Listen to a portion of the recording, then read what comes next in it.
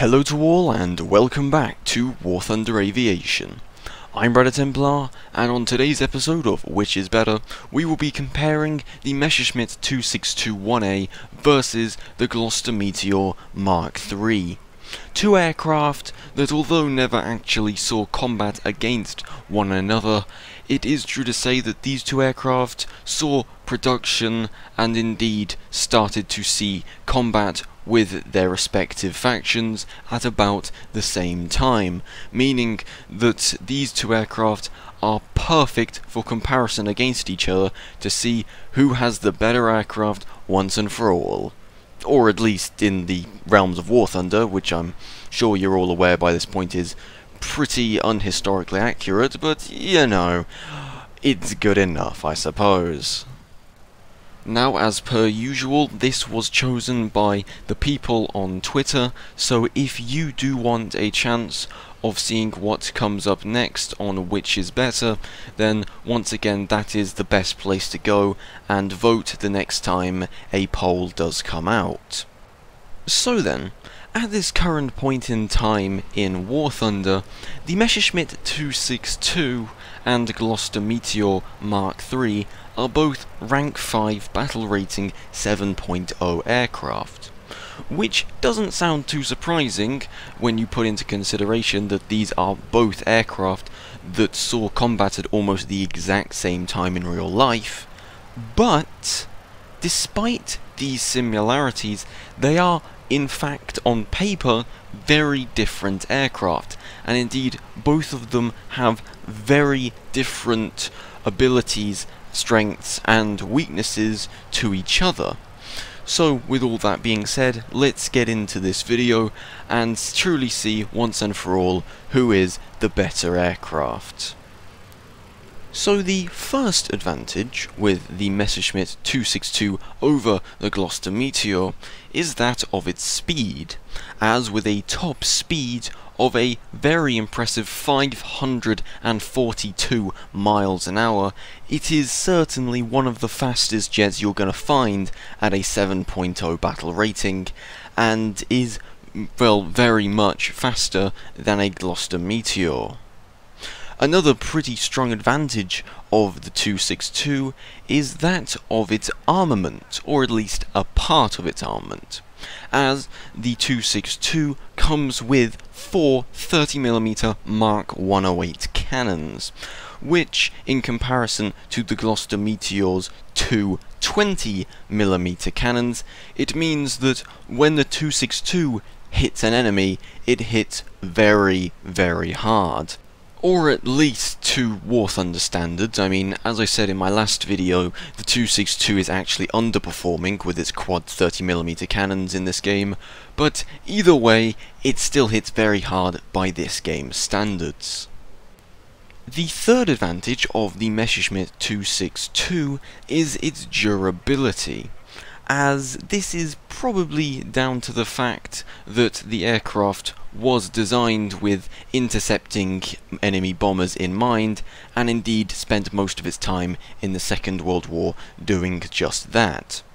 Thus, it means that you're going to need an aircraft that has a lot of armour, and something that can take a lot of hits and keep flying, which is fortunately something that the 262 can very well do. In fact, this aircraft is not only far more durable than the Gloucester Meteor,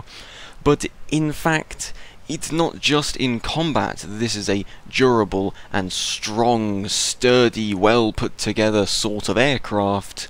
but also when it comes to high-speed maneuvers, as in fact the 262 has a structural failure G limit of 10.4 positive Gs and 4.7 negative Gs, which is fairly quick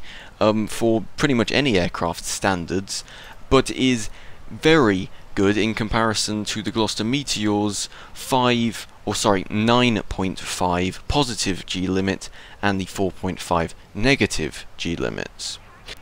Now, this may not sound too impressive on paper, as it's only realistically one more positive G better, but I would like you to keep in mind that the Gloucester Meteor Mark III is a much more manoeuvrable aircraft, and at high speeds when it turns a lot quicker,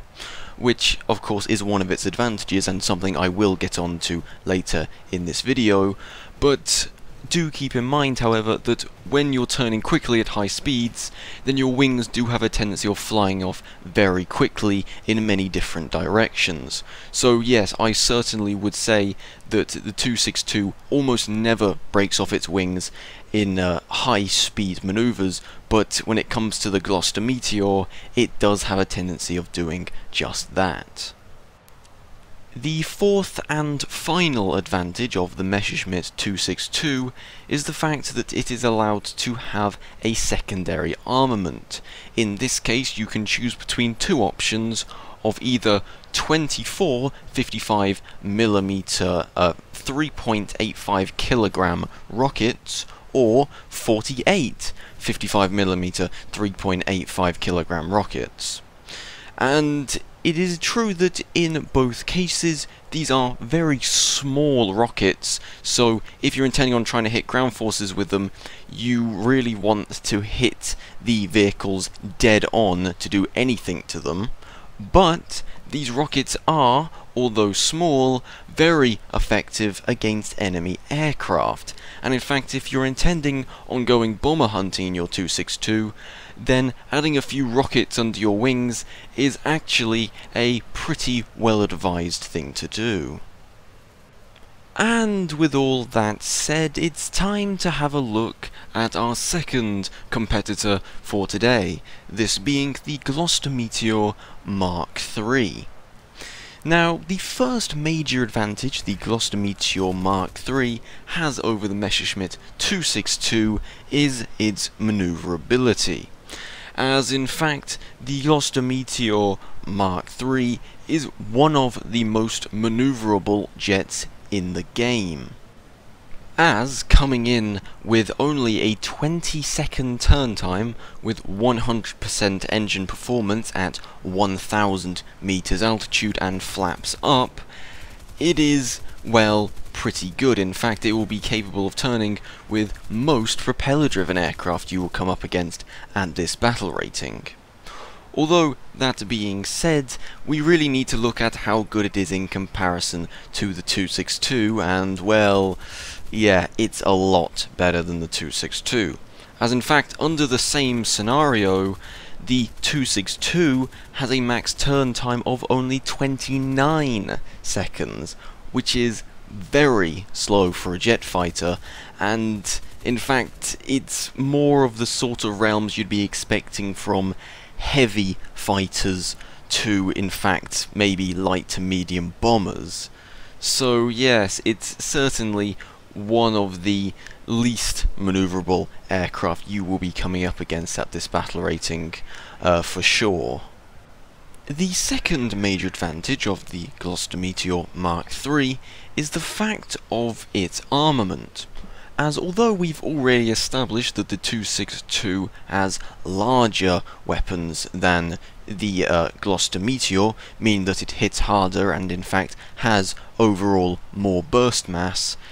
it also does have its disadvantages for this, as the Gloucester Meteor Mark III has 4 20mm Mark V Hispano cannons. Now, of course, it goes without saying that having 4 20mm Hispano cannons is pretty good for just about any battle rating at this game, although of course isn't as much as the 262, but what it does have over the 262, and indeed the Mark 108 cannons in general, is the ability to have more ammunition for the same weight, as you're firing smaller projectiles, meaning that of course you can carry more on board,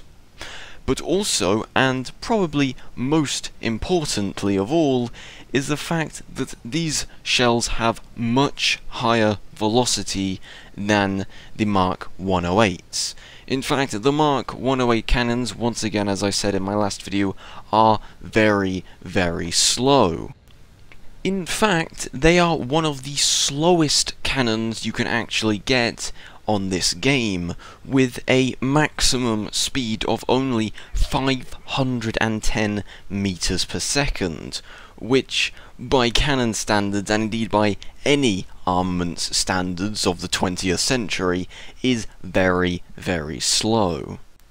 And indeed, the Gloucester Meteor's Hispano Mark V cannons are amongst those that are faster, as with a muzzle velocity of around 840 to 880 meters per second, well, it does somewhat go without saying that it requires a lot less lead on your shots and allows you to be quite a bit more accurate when it comes to using your Mark V Hispanos over the Mark 108 cannons.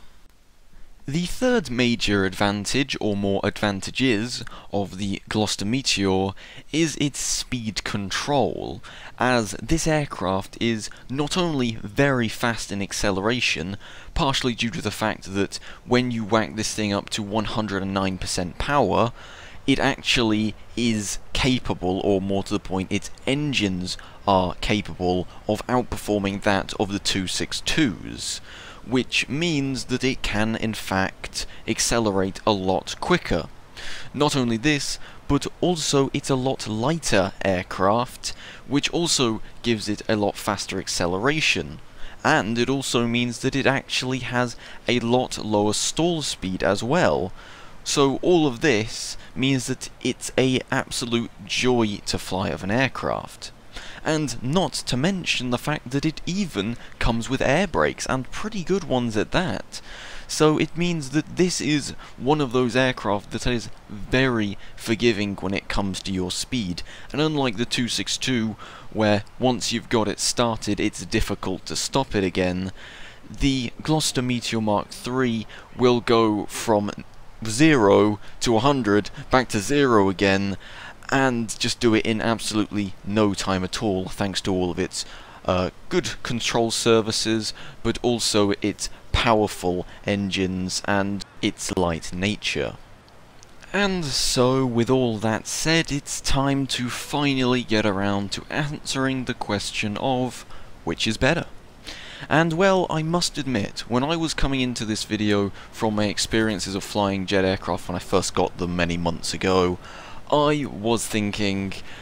oh, you know, I'm just gonna really obviously just gonna choose the 262. I mean, it's faster, it gets secondary armaments, its burst mass is insane, you know, easily one of the best in the game, you know, and it's a tank, and it's just better in every way. Oh, you know, how could I ever say anything else? But to be honest with you, after reflying both of these aircraft, I'm really not so sure anymore. And in fact, I've actually found myself doing better in the Meteor than I have in the 262, which is really strange and I did not expect at all. So to be honest with you, I couldn't tell you with a straight face that either one of these aircraft are better than the other. So in fact, for the sake of this video, I will have to say that this is a draw. And in fact, both of these aircraft are pretty good at a 7.0 battle rating, and, well, that's all there really is to it. Although, that being said, I don't think these two aircraft are particularly identical, or even really that similar. And as I've already said, as long as you state your advantages of your in particular aircraft, then you'll find yourself doing very well in both of these. And in fact, I found from my experience, the 262 comes as the best interceptor of these two. I mean, the 262's 30 mils are underperforming to real life standards, but even so, they're still very powerful and will happily chew up any bombers they come up against. But that being said, I would say that the Meteor was a far better dogfighter thanks to its better maneuverability, acceleration, speed control in general, and also its 4 very accurate and good velocity Hispano cannons. It comes out as the best in that category. But even then, that's not to say they only work well in those two categories as either a fighter or an interceptor, because once again, you'll see in many of these videos and in many of my games playing in both of these aircraft, I have performed both roles quite happily, and as long as you know your strengths and weaknesses of the aircraft, then, as I've already said, you'll do well in it. It's hard not to be honest with you, as both of these aircraft are, well, pretty good. Although, that being said, I would want to give one final warning to anyone wanting to use either of these aircraft, which is, regarding the 262, yes, the velocity of your shots are really slow, and yes, they're really annoying to use, so it will take you a good few games to get used to its low velocity, and if you then come off that aircraft and then go back onto it again sometime later, you'll often be leading nowhere near far as you need to, and that's perfectly acceptable. Trust me, everyone gets angry with the Mark 108 cannons the first time they use them, and even when you have used them a lot and you're used to them, you still get a bit annoyed at their low velocity, but for what it's worth, you can get them to work, you just have to be patient. And regarding the Meteor, there is an easy and very simple mistake that a lot of people do, and I will admit that I did this when I first flew this aircraft a lot, and it made me perform way worse in the Meteor, and that is I chose the 20-minute fuel rather than the 9-minute. And I did that because you look at the 9-minute minimum fuel load and you're like, that's not long enough. By the time I get out there and start intercepting enemies and that, I'll be low on fuel and have to come back already. You know, what's the point, sort of thing.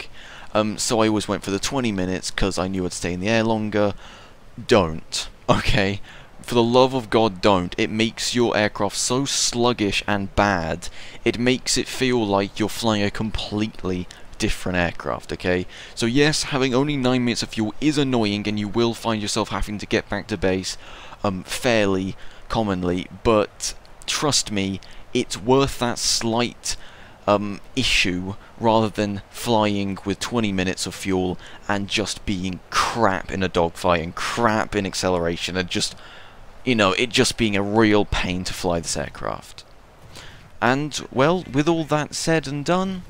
I'd like to say that I thank you all very much for watching. If you did like, make sure to like, comment and subscribe, that's always appreciated. And do stick around in my Twitter if you want to have a good chance of seeing what comes next in my Which is Better series, or indeed choosing on what videos I do in the future. I mean, I've got many different games I can play, and I intend on playing some of them at some point. So yeah, if you want a chance to vote or what have you, or just have a bit of a chat with me, then I'm always online on my Twitter. And if you do want to give me any money to contribute towards my work, then I would be more than happy to accept any amount of money on my Patreon. And yeah, all money is greatly appreciated. I'm currently unemployed at this point in time, and I would love to do this as a full-time job, you know, and also I'd like to buy a lot better equipment than what I currently have. So yeah, any money I raise on Patreon will of course go into the channel, and that's about it. So yeah, once again I thank you all very much for watching, and until next time, I say thank you very much, and I'll see you then.